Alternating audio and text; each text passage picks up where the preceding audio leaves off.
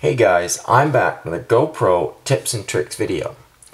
In this video, we're going to be testing the delay in the preview of the GoPro app. So what I've got set up here, we've got a GoPro HERO2 with the Wi-Fi enabled, with a Wi-Fi backpack, and it's connected to the GoPro app, which is running on the Galaxy S3 here.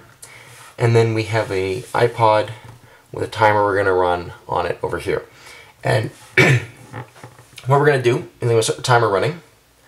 And then we can see over here on the app, I'll make it full screen and turn it sideways. We can see the time. So at some point here, I will freeze the video and we'll be able to compare the seconds that are on here to the seconds that are showing up on here. And it seems to me that the delay is really close to 2 seconds. It seems like it's about 2 seconds off of the actual time.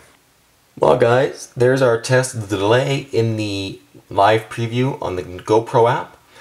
Thank you for watching. Please make sure you check out my channel for lots more videos, and make sure you subscribe. If you've enjoyed the video, please like it and leave any comments you have about the video below.